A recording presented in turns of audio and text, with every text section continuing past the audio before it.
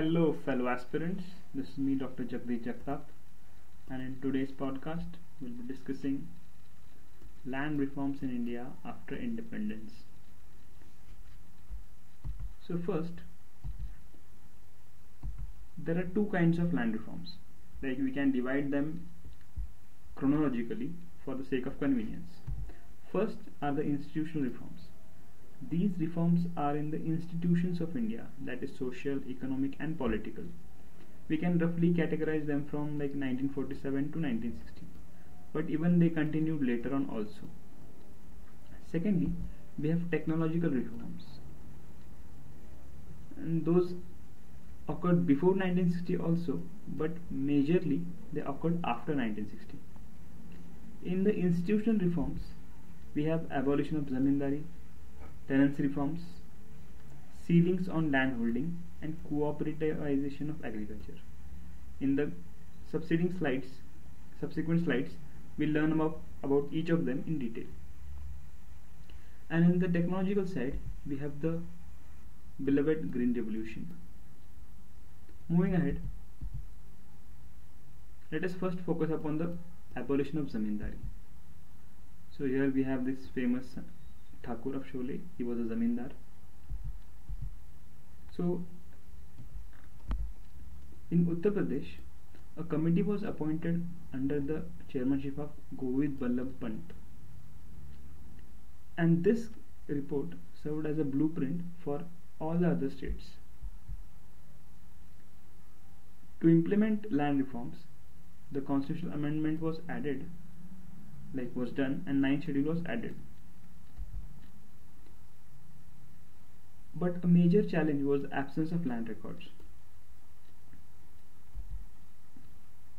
A good thing which came out of this land reforms was that 20 million tenants become land owners. Now this is something really revolutionary, because in most countries for this to happen, there had to be a revolution. But India was one of the few countries where democratically such reforms took place. The zamindars were paid some compensation, but it was very small, and in some states like Kashmir, no compensation was paid at all. Now Kashmir is a very good case where land reforms were very successfully implemented. Other than Kashmir, in Kerala and West Bengal, the land reforms were much successful. Even in Punjab, very less compensation was paid to the zamindars. The challenges which the government faced for abolition of zamindari were, first and foremost, was the concept of land under personal cultivation.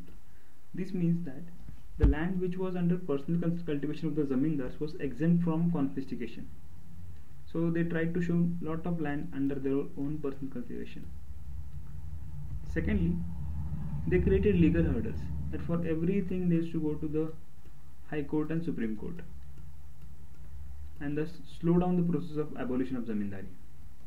Thirdly, they had a few friends and well-wishers in the legislatures, like Lok Sabha or maybe the Vidhan Sabhas, and they tried to scuttle the land reforms.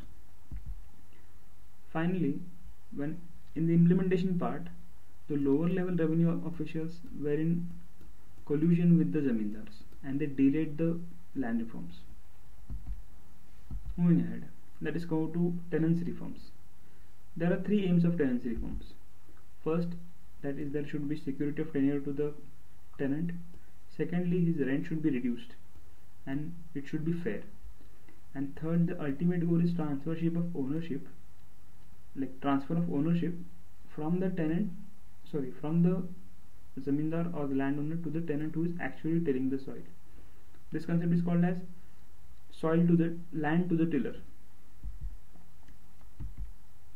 Now we have something called as Operation Barga, which occurred in 1977 in West Bengal. It was one of the most famous examples and most successful examples of transfer of land to the tenants. Here the land ownership was transferred to sharecroppers, also called as burgardars. That is why this operation was called as Operation Barga. By 1990, almost 1.4 million titles were given. Now this is really phenomenal. This was achieved by mobilizing targeted beneficiaries, like those who were to be benefited, those were targeted and made aware of the Operation Barga. The crop division in case of tenants was 1:3. Like suppose I grown around like 120 kg of wheat. From this 30 kg will go to the landowner and 90 kg will go to the tiller or the tenant. Then these tenancy rights were made permanent, that no owner could throw away his tenant away, like evict his tenant, and heritable, even children could inherit the occupancy rights. So like for all practical purposes they were made permanent owners. The issues which Operation Barga faced was the problem of small landowners, because these small landowners were themselves very poor, and like they had to keep tenants because the lands were very far away, and that is why these tenancy laws would in some way harm these small landowners. Then we had multiple bargadars or sharecroppers on the same land.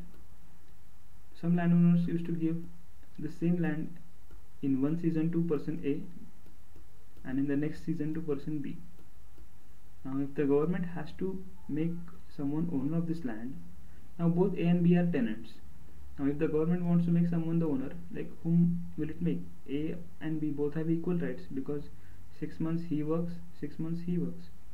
So if the government divides this land, then this becomes an uneconomic holding, that it is very small to cultivate. So this was a major issue. Thank you guys. The remaining parts will soon come. I request you to please like, share and subscribe this to help sustain this initiative. We'll see you soon with the next part of this podcast. Thank you. Keep studying.